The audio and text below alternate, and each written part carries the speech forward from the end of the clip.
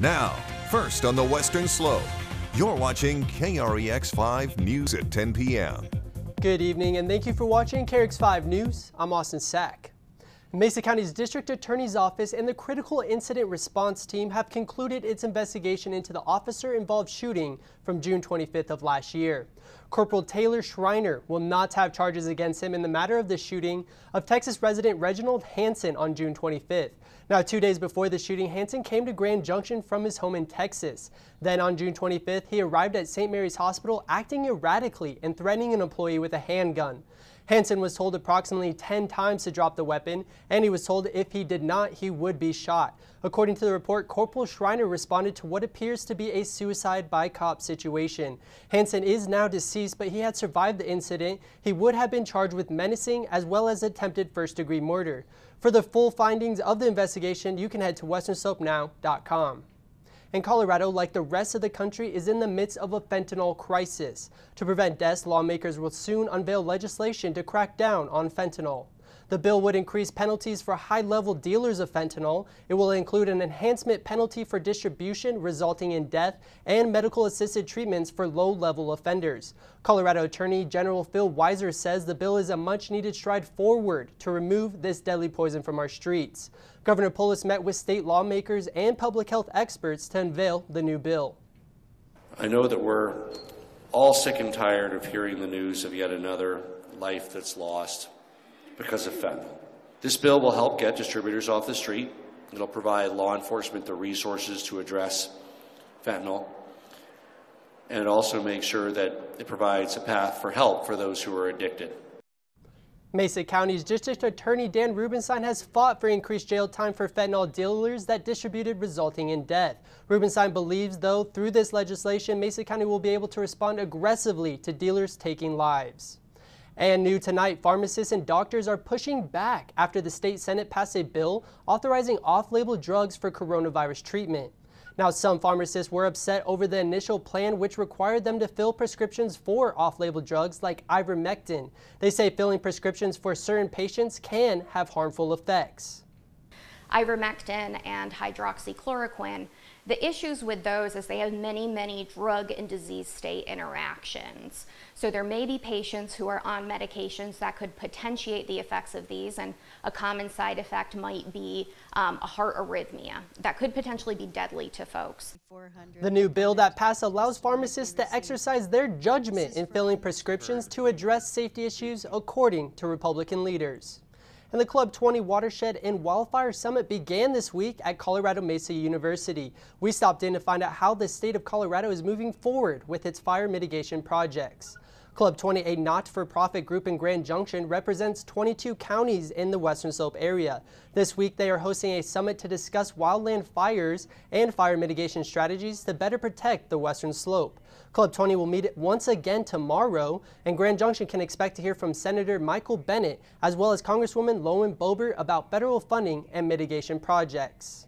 Now, while most are running out of a burning building, firefighters face the flames. I spent the day with the men and women of the Lower Valley Fire District to find out how a new truck will impact its services. Tim Strobel has fought fires with the Lower Valley Fire District for more than 2 years, and as he says, the training never stops. You can never train too hard for a job that can kill you. Here at the Lower Valley Fire District, in an emergency, when you hear this sound, firefighters have under a minute to get fully dressed, and then they're ready to go. Lower Valley Fire District responds to calls from Glade Park all the way into Utah. With a large area to protect, firefighters at Lower Valley respond to a lot of calls, the good and the bad. The bad ones seem to be the ones that stick with you. I asked Strobel, why would someone want to become a firefighter? He says the most common answer is to help people. Because that's why we're all in this industry, but it's really like making that impact on somebody, like making their day go from really crappy to a little bit better. As crews work to mitigate potential fire fuels, to make neighborhoods safer, a common challenge rural fire crews battle is fires in an urban interface. And that's when urban sprawl is built out into where the woods are. To better access urban neighborhoods, the Wildland Urban Interface truck has the capabilities of a larger truck combined with the sleek maneuverability of a smaller one. We call it the WUI. The wait list for the WUI fire truck is 2 years out. Until then, a Type 1 engine truck will respond to urban wildfires. So this is going to be our engine. This is what we're going to use for structure fires here. We also take this on motor vehicle accidents because in this setup we have like our extrication tools back here. A fire can be life-changing, but next time you see one, take a second and remember the brave men and women putting their life on the line. I think, a lot of it goes back to my grandfather. Like, that resonated with me to like always help somebody, that you're never too busy to do that. So I don't view myself as a hero. I'm just doing what's right. And as a result of Russia's conflict in Ukraine, Governor Polis signed a letter with governors from across the country urging the U.S. Congress to suspend the federal gas tax. The average of mid-grade gasoline in Colorado currently costs $3.98, while the national average has increased to $4.24. To help provide savings and real relief for Americans fighting to keep up with gas prices, Governor Polis has called on the federal government to suspend the approximate 18 cents a gallon gas tax we all pay. Anything we can do, and it's all temporary, because remember, this is the money that funds our roads, so it can't go away forever, but absolutely for a period of time, whether it's 6 months or a year. Now, if you are struggling to find the cheapest gas in the Grand Valley, visit our website, westernslopenow.com, and look for Gas Tracker. And speaking of gas, a local family received a lift this spring, the keys to a car. Uber and Lyft have been the routes taken by Army veteran Kanisha Fernandez and her family of 6 for months. After the family was nominated by the local Volunteers of America branch, Caliber Collision refurbished a car for them. The giveaway is part of a recycled rides program that repairs and donates vehicles to individuals in need of reliable transportation. With a baby on the way, she feels relieved that her family will be able to get where they need to be.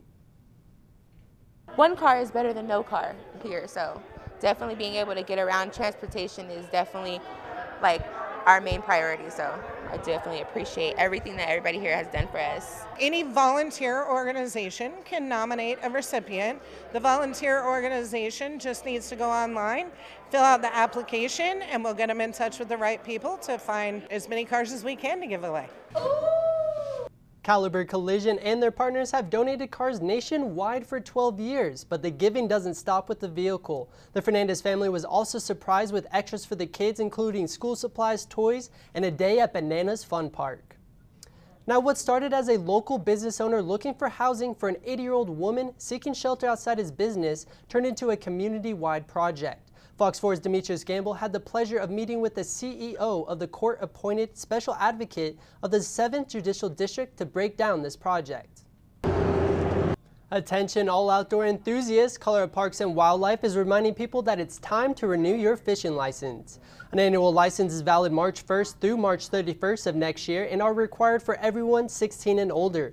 A season pass is about $37, but there is also day passes available. Out-of-staters will also need to get a license. You can buy yours online or at any CPW office. And for those of you that entered to win a $200 gas card, we now have tonight's winner. Congratulations to Carol Hurst. You have won a $200 gas card. You have until the end of the newscast to claim your card by calling 970-242-5000. And be sure to leave a voicemail. You have 2 weeks to pick up the card. And hey, if you'd like to win a chance to win your very own $200 gas card, you can simply enter by heading to westernslopenow.com or go to Ed Bozarth Mark Miller Chevrolet Buick here in town. And when KREX 5 News returns, Chief Meteorologist Russ Pappas will have your complete weather forecast.